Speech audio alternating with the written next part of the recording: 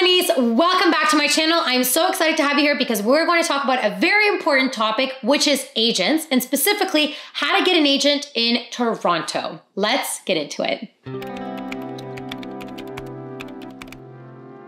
This industry has gone through a lot, just even in this last year alone. I think because of the strikes, a lot of things has changed, and I think we will be adapting to something new in the industry. What that is exactly is unsure, and it's hard to say. Like last video, I did say that the industry is making a comeback, and I do think it is, but I think it is also, it's going to be a weird comeback. I do think that. And I see that it's a bit still of a slow getting back into things, but I think nonetheless, I think it's still important for us to kind of figure out if we're looking for an agent and we want to get into the industry, I think this is a good time for us to kind of get our stuff ready, get our stuff going, that if that does feel like it's a time for you to start applying, then you're ready to go and you possibly will be getting an agent.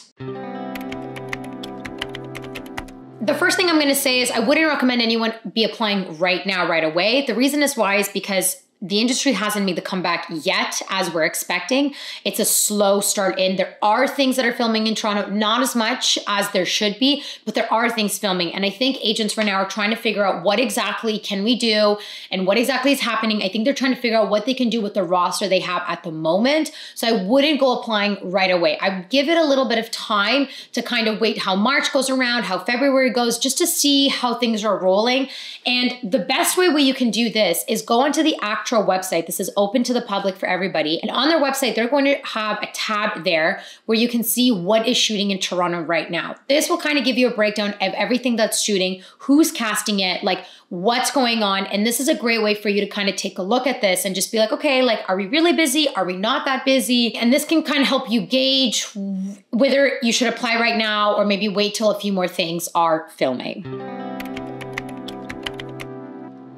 The first thing that you're going to need to be applying to agents is a package. Your package is going to consist of three things: your resume, your headshots, and a demo. If you're looking to do voiceover, it'll have a voiceover reel as well.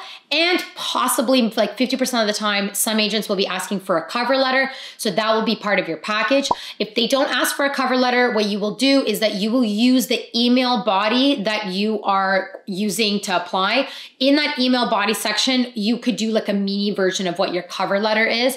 And that would sort of be like the cover letter for the agent. I will do a quick little breakdown on the package of what exactly it includes.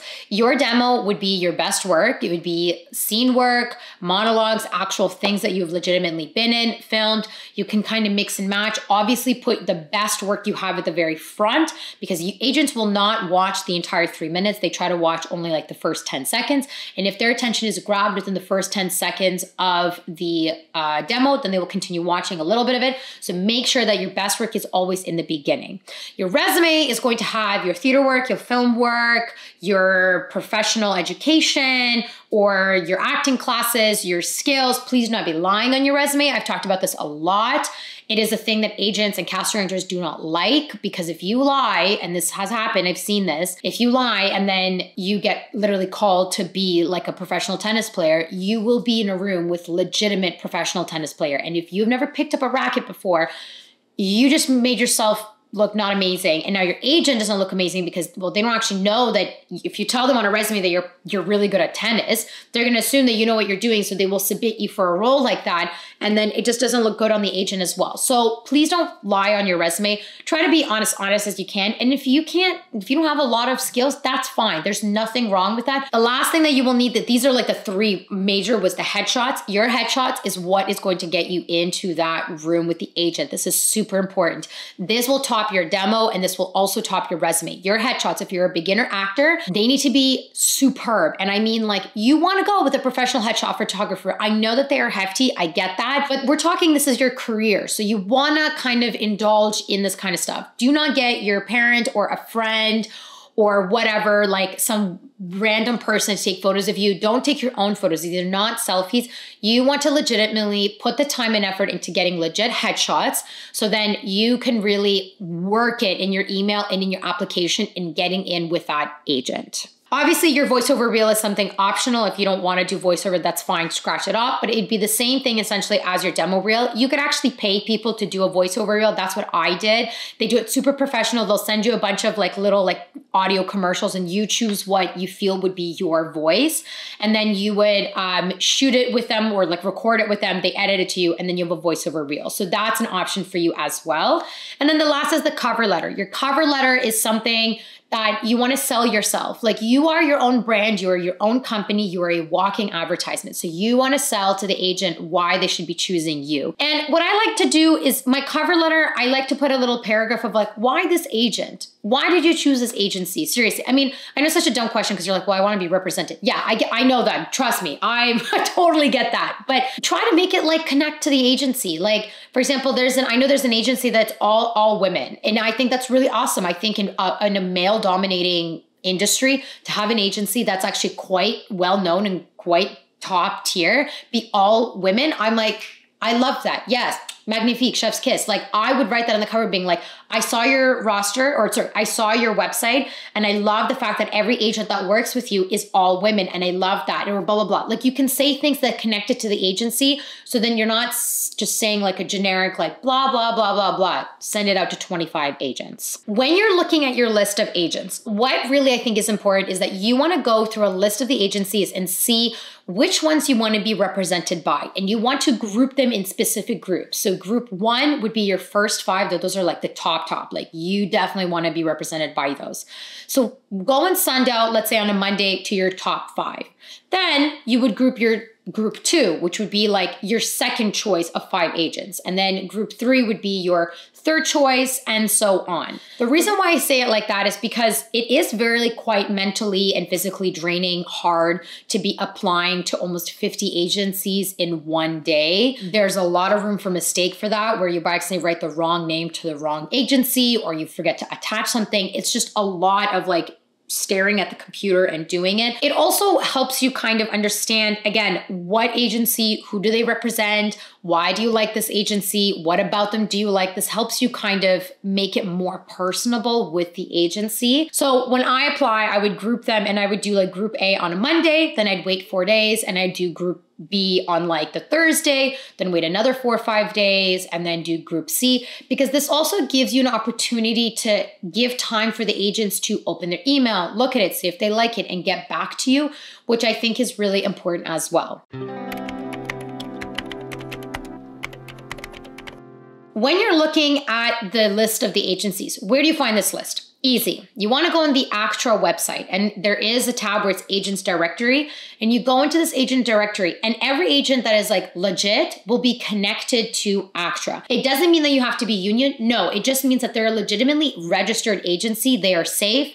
They're not going to be weird. They're not going to like try to take money from you or anything like that. They're not going to be like, this is not like Max Agency. Max Agency is not on the ACTRA list and there's a reason why. So this is where I'm talking about where you want to get an agent that's from the ACTRA list. Now, if you want to go even farther, you would go on this website called TAMAC, T-A-M-A-C, T-A-M-A-C. I said that right. And TAMAC is like the Toronto Alliance something association, and it is primarily for actors. So it's like another like union in the sense that they are connected to.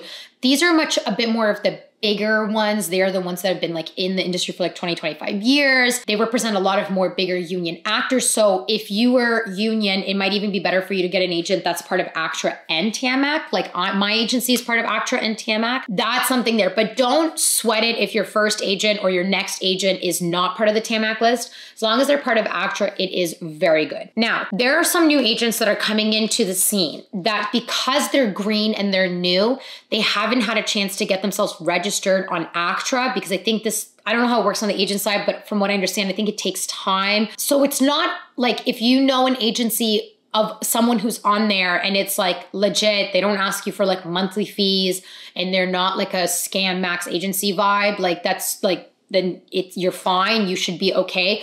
But I would still do your research. I would still see who they represent, and I would still kind of check out what's going on there. I would really recommend you making sure that your agent is on that actor list, because it would just make life 10 times easier for you. Another thing that you want to do is go on IMDb and literally type in the agency's name or the agent specifically that you want to be represented by. The reason why I say this is because you don't want to cut your losses if you go on their roster and you see that they have a bunch of redhead women in their mid to late 20s. They probably won't hire you. They probably will not ask you to be a part of their agency because they already have 5 of them that are redheads and look like me. That's too many for them. They don't need that many. If you still want to submit it, you're more than welcome to, but that's most of the time kind of what will be happening. And it's just more time for you because you're submitting to an agency that most likely will not take you on because based on they have so many looks of who you already look like. When you do the applying, you want to make sure that you're applying in certain times. Like for example, don't apply during the Christmas break. They're not checking their emails. They're off on vacation. Your email is just going to literally be piled up with 100 other emails. And when they do open up their emails, like back in coming into January, they're not really thinking about signing people on because they either already did the signing prior to Christmas to start the new year with a new roster, or they're not looking to sign anything because they're about to gear up to a very big, busy pilot season and a big year itself. So they're like, I don't really have the space or capacity to be taking on more people. The summer is a weird one. I hear people being like, no, the summer is great because it's so busy. They maybe want to take people on. And I have seen people get signed during the summer, but then I also have seen people get the regular email of like, hey, sorry, like I'm just busy already with the clients that I have. I don't have space for anyone right now, which is true because the summer is very busy for us. So they're not even like thinking of signing someone on. So I would just gauge with that, but definitely Christmas season, don't be applying during Christmas season. It is not going to work. Very rarely if it actually ends up working with you, but I've seen a million of my acting friends apply during Christmas and it just never went anywhere because of the season. When you're actually putting your package all together, if you're writing an email, keep the email short to the point. If you're attaching a cover letter, you don't need to do another small like form of a cover letter on the email. You don't need to do that. It's quick, to the point, easy, bang, bang, bang, 1, 2, 3, like, hey, my name is Anastasia. I'm a Toronto-based actor. I'm looking for representation for film, TV, like voice and blah, blah, blah. I've attached this and this and this for you. I'm really looking forward to hearing from you. Thank you for your time. Great, done. Super to the point because agents don't have time to be reading like your entire story right off the email. They just want to know, why are you emailing me? What do you want? Let's get down to business. And then if they like you, they'll look at the rest of the package. Now, if they don't want a cover letter, you can do a small version of your cover letter on the email, but still keep it to the point. Like, hi, I did this and this and this. My newest project was blah, blah, blah. Or something fun is I've been in acting class with Proctor's Lab, Jeff Clark. Everybody knows Proctor's Lab. Great, awesome. Or like something fun fact about you. And then one little sentence about them being like, oh, I noticed that you are a boutique agency and I love small agencies because I feel like there's more room for a personal connection. You can kind of word it in that sense and then just end it with looking forward to hearing from you. Thank you for your time. Sincerely, Anastasia. End of story. Once you send out the email, what you can do is you can follow up in about 2 weeks. I'd give the minimum 2 weeks to open this kind of stuff up.